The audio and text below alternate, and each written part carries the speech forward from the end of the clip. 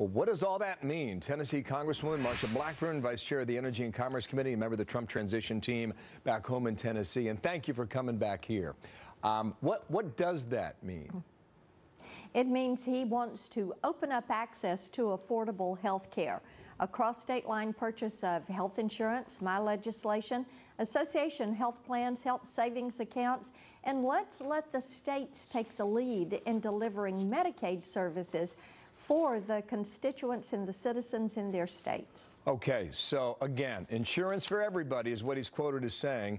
I don't want single payer. He's also quoted as saying. I mean, do those two, do they stand together, or are those two different ideas?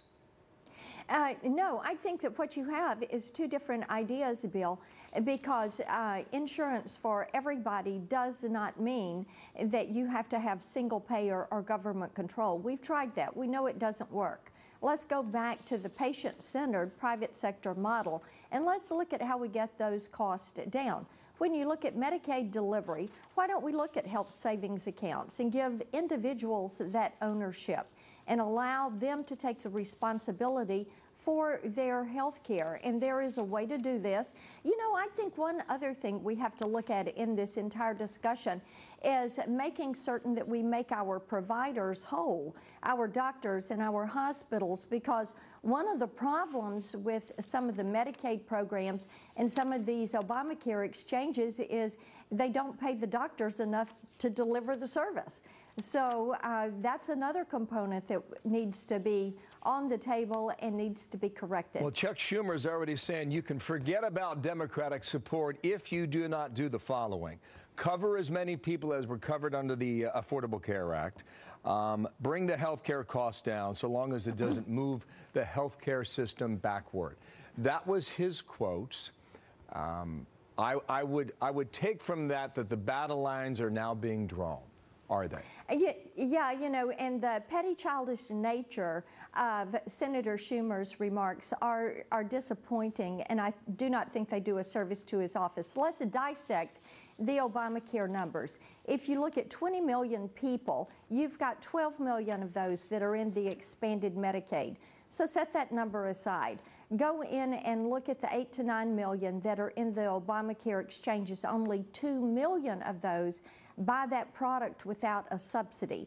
So that leaves you the balance buying the product only with a subsidy. Therefore, you've got a product too expensive to afford and too expensive to use. So that is why there have to be other options, private sector centered, patient centered, and let's open up the healthcare marketplace so that you and your family can buy whatever you want that fits your needs from whomever you want, from wherever in the country. He also talked about putting pressure on pharmaceutical companies that he believes are spiking their drug prices. So now, President Obama was asked about this last night, about the, perhaps, I think the way the question was phrased about the bigger mistakes over the past 8 years.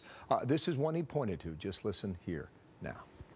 If you know you got a controversial program and you're setting up a really big, complicated website better work on the first day or first week or first month. The fact that it didn't obviously lost a little momentum. That was clearly a management failure. Will your website work on day one? The private sector will make certain that their websites are working. I have no doubt.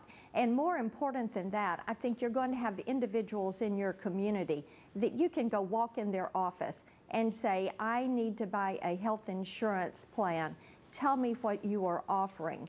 And that's going to be the difference. People can get on the web, they can search for what they want, they can drive down the street, they can find somebody. It will fit their needs. And the more people that are insured, the better. Pre-existing conditions, working with high-risk pools on that. There are ways to do this so that more people are in the process, and you don't have the problem of people with insurance plans too expensive to use, and then they're not paying the balance of, you know, their bills. They only pay, the hospital or the doctor only gets what the insurance company pays and not the copay. Well, my sense is we're going to talk about this again. It's a big challenge. I think we probably will. It lies ahead, but thank you for your time today. Marsha Blackburn. Yes, we're up to it. Out of Tennessee today. Thank you for your time. Thank you.